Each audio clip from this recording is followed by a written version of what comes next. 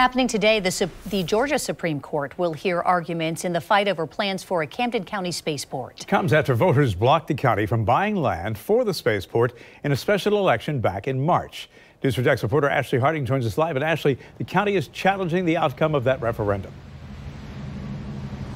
It certainly is, Bruce and Jennifer. Yes, the county argues that voters can only repeal certain types of ordinances, and it does not believe that the outcome of the special election was valid. Now, people who do not want the spaceport argue that the state constitution is on their side, and each will present their arguments in court today.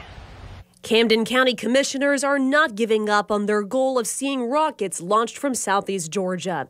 They are asking the state Supreme Court to overturn the results of a March special election, where about 4,100 voters halted the purchase of land to build a spaceport. The county argues it's not valid since so few participated.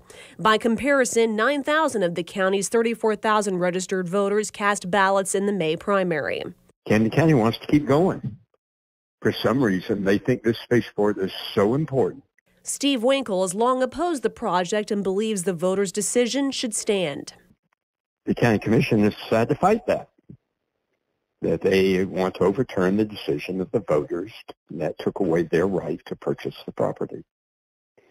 The spaceport plan has been in play for more than 10 years. The project's supporters say it would boost the local economy, create more jobs, and bolster Camden County's presence in the space and technology industry. Here's a look at the case to be heard today. In it, the county argues Georgia's home rule provision for counties does not grant voters a veto power over the board's decision in this case. On the flip side, the three respondents, which include the probate judge who validated the referendum petition, contend that the appeals challenge of the referendum is moot because the election has occurred and its results certified. It goes on to say the judge had exclusive jurisdiction to determine the validity of the referendum petition. As this all transpires, the county is tied up in another ongoing lawsuit. This one is against Union Carbide, which owns the property.